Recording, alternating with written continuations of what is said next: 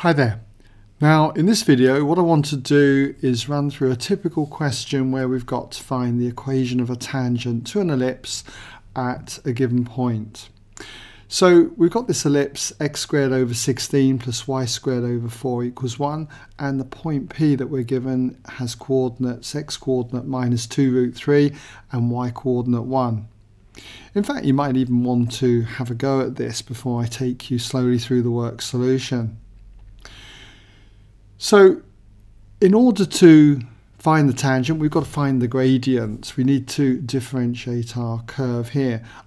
We can get that gradient then by differentiating the equation implicitly, or we could use the parametric form of the equation and then get dy by dx through doing parametric differentiation.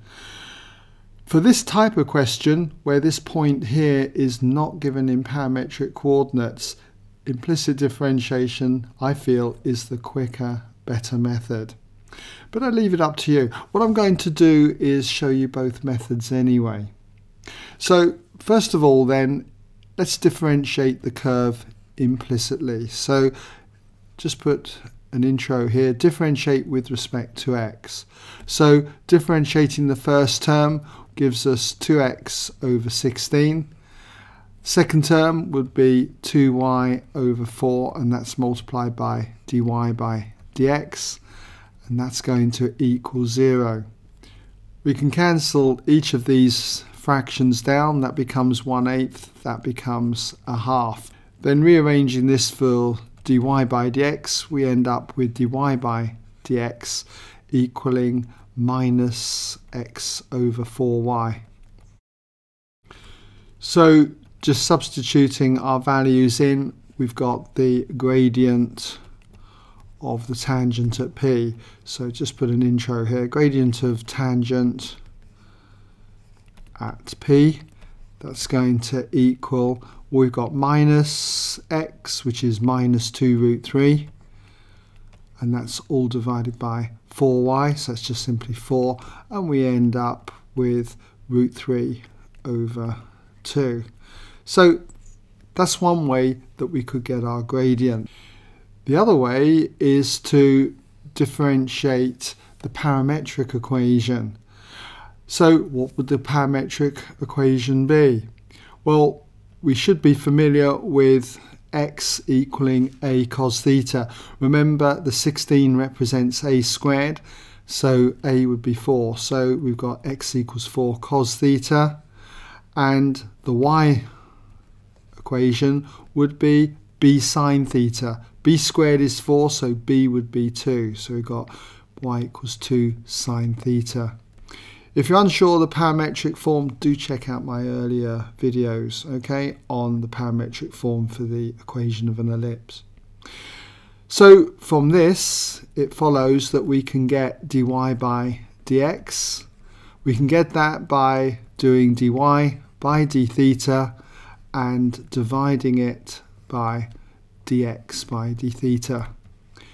So what we end up with is for dy by d theta, differentiating this gives us 2 cosine theta, and differentiating x with respect to theta gives us minus 4 sine theta.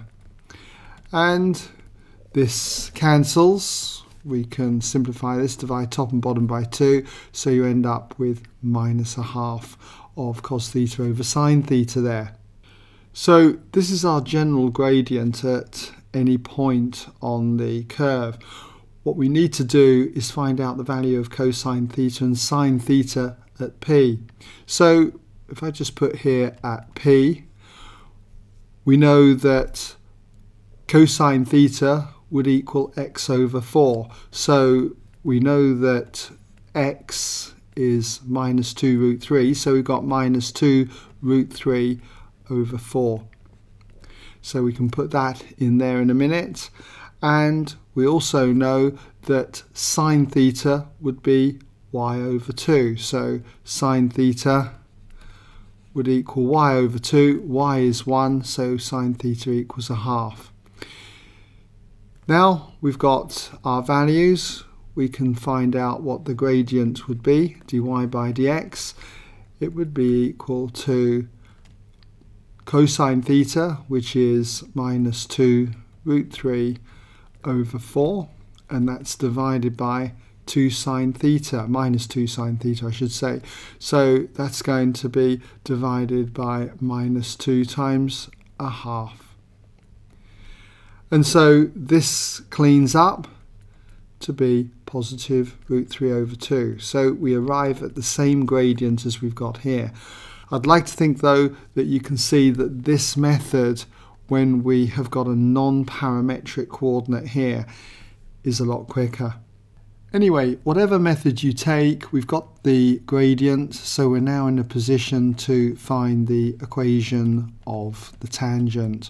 So just put that in there, equation of the tangent at P is, and just using the usual method, that is y minus y1 equals n bracket x minus x1, we've got y minus y1, which is 1, equals the gradient, which is root 3 over 2 times x minus x1. That's minus 2 root 3, so that's going to be plus 2 root 3.